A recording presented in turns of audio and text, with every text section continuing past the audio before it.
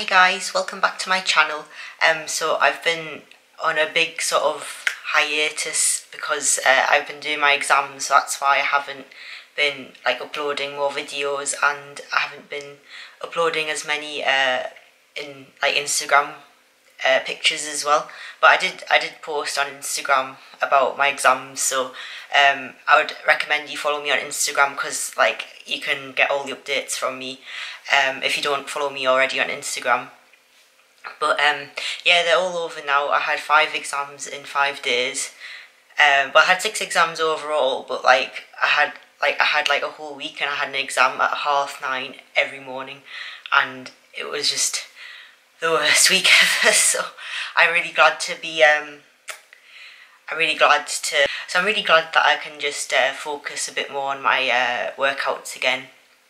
But I'm in my second semester, so very soon it's gonna get all crazy and I'll need to like revise again and stuff. So I'm just gonna enjoy my lifting while I can. So in this video, I'm going to, at the end will be my leg workout with like a voiceover, which a lot of people was requesting a leg workout.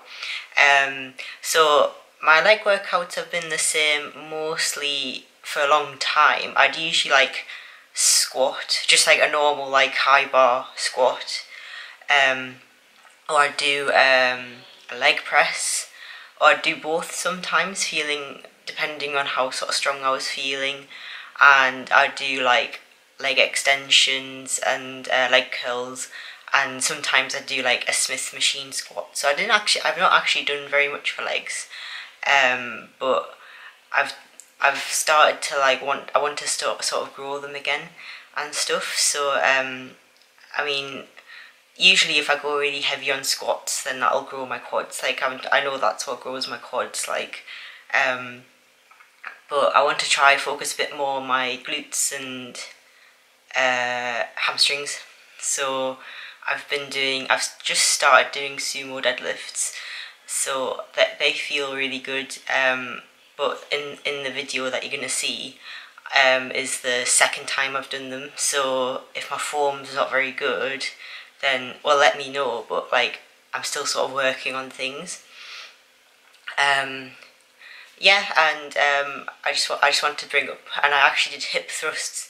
So like I've never done hip thrusts before because like it looks so awkward to set up, and you've got to like get something on your hips for the bar because it like leaves bruises and stuff. But I just used like I was wearing like a sweatshirt, and I just put that on my hips, and that seemed fine. And it's like I can't lift very much on them. I didn't actually manage to film it, but I'll have all the details in the sort of segment. And yeah, I'll put all my like reps and lifts and stuff in the description below, so if you have any questions about what I'm lifting or how many reps I'm doing for anything, just read the description below.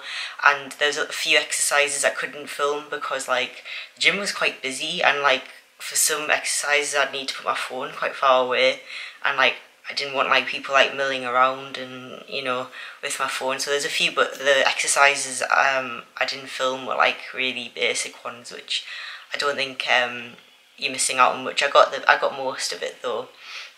But I'd also thought I'd show you guys how I like track my progress and stuff. So I'm going to show you that now, just as a little like extra bit to this video. So I'll just show you that now.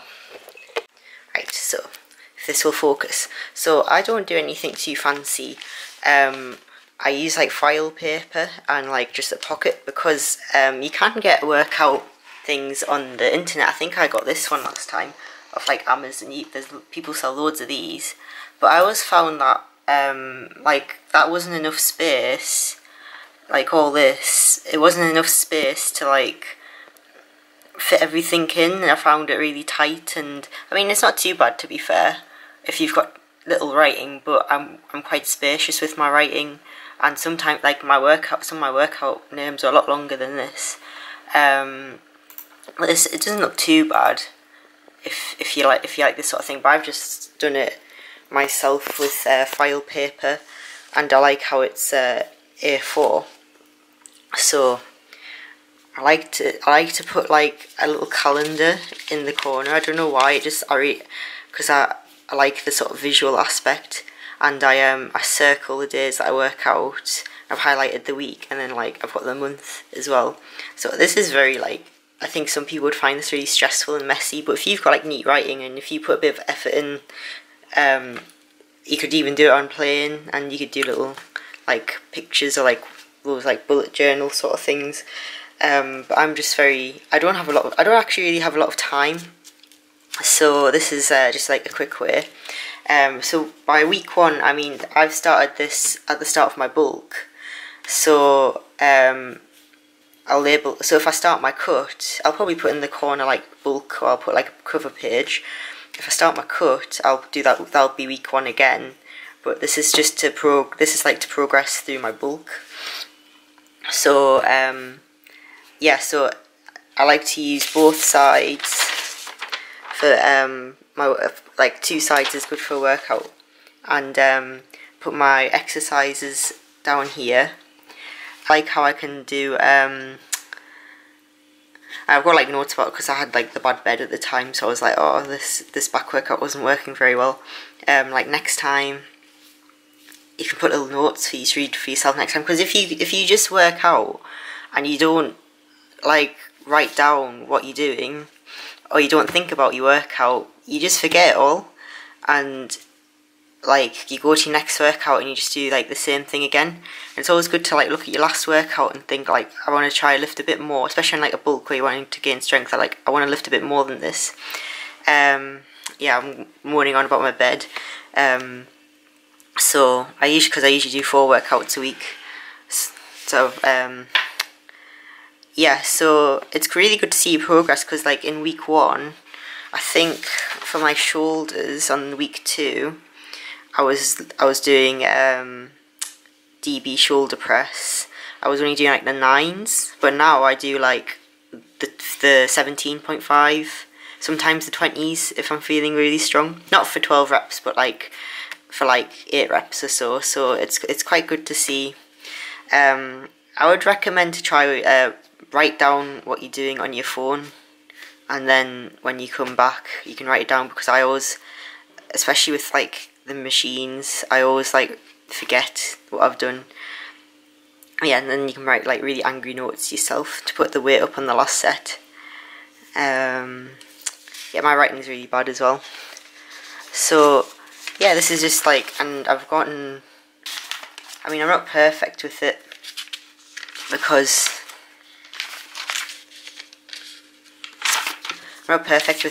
like this is like before exams, so I didn't write.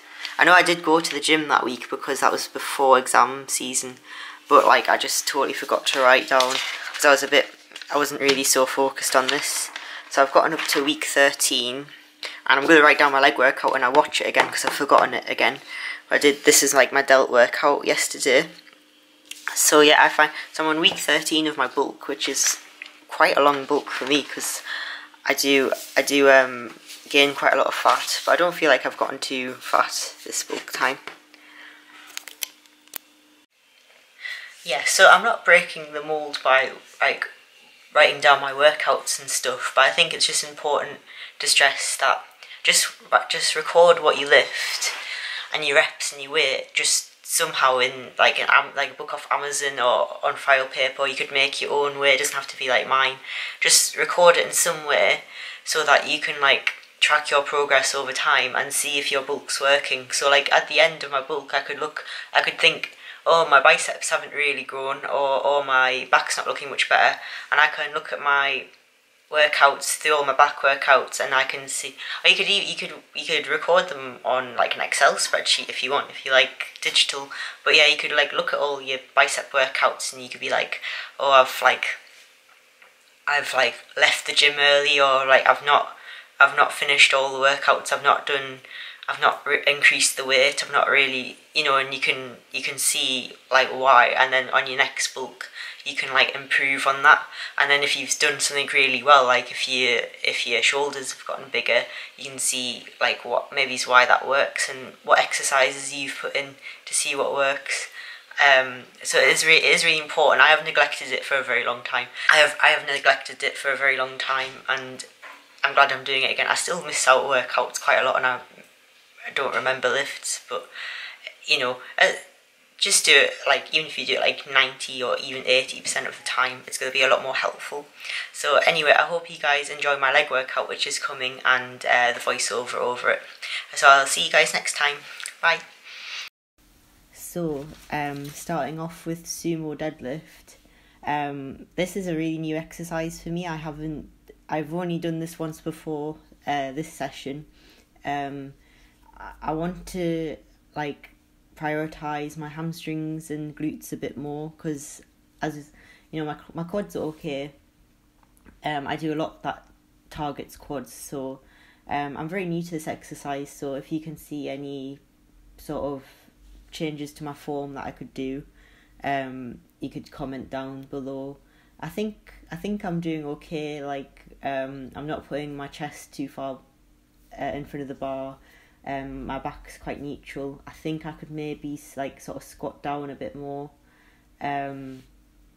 but I mean, after this exercise, I do feel a really good like burn on like my hamstrings and my bum, and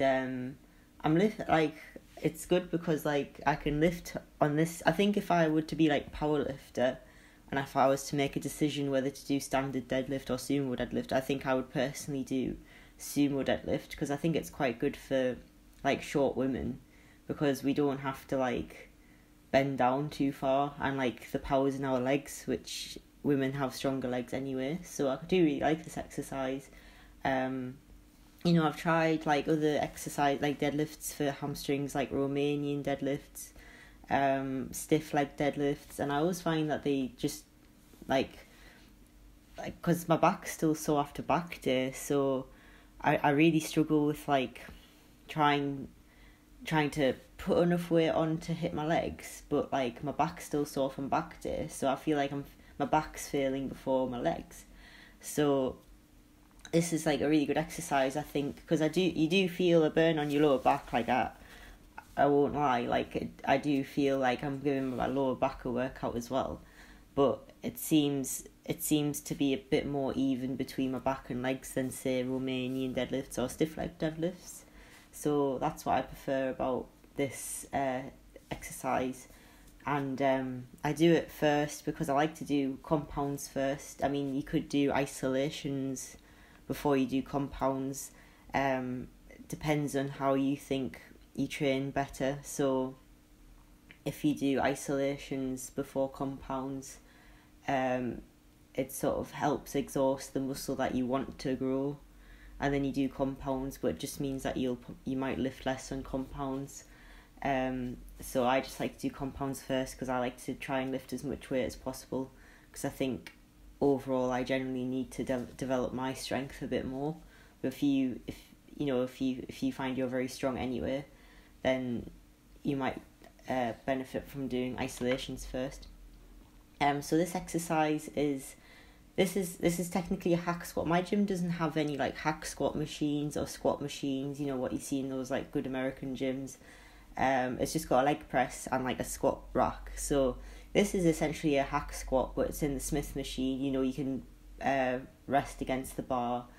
But the purpose of this exercise is because you can go right down, low like that. You can hit your hamstrings and your glutes, and as long you don't need to do full extension. The last quarter of the exercise is probably going to hit your quads. So just you want to keep the range of motion just where you can feel it in your hamstrings and glutes. And I know I'm not lifting very much. I mean, I've done this exercise for a while. I just like fall in and out in love with it, because if I do this exercise, I won't do like normal squats. So, because it's really tiring. Like, I think it's because the range of motion is quite big. I find it really tiring. So I haven't put much weight on, but the purpose of this exercise is so that you can overload yourself.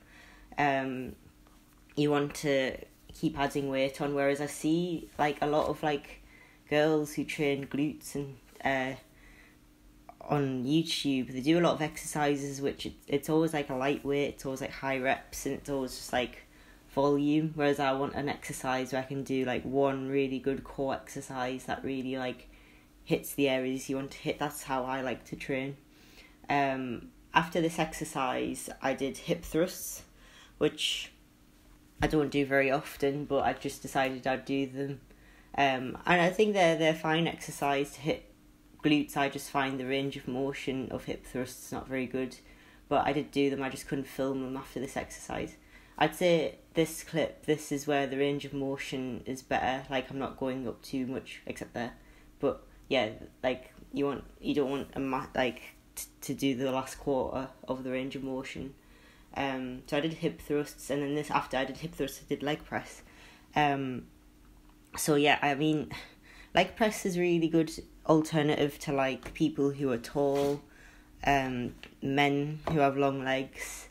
Better for them than squatting usually. As you can see, I'm a 5'2" girl. This range of motion isn't great, but because my gym doesn't have like other machines that I would want to use, like a hack squat or a squat machine, or all these other amazing machines you see people in America have, I just do it anyway usually, because I want to use a lot of weight and stuff, and I want to overload. I'm not putting a lot of weight on this time though. I can usually do about 3 plates, but I was just so fried after all the other exercises. I stuck to 1 plate. I should have probably put another plate on, but I think I was just being a bit of a wuss. But yeah, the range of motion isn't great, but it is a good exercise. I mean, because if you lift heavy enough, you will feel it. And then after this exercise, I did leg extension, like quad extension, and the seated ham curl, which were exercises I did in my other leg day video. So I did do them. I just couldn't film them in this gym in particular because it was really busy actually. I mean, you can't see it, but the gym was like really busy, so it was hard to film sometimes. So, but you know what quad extensions are and what like seated ham curls are. But yeah, this was leg day for with a focus for hamstrings and glutes rather than quads. So I hope you guys maybe learned something, and I'll see you for the next video. Bye bye.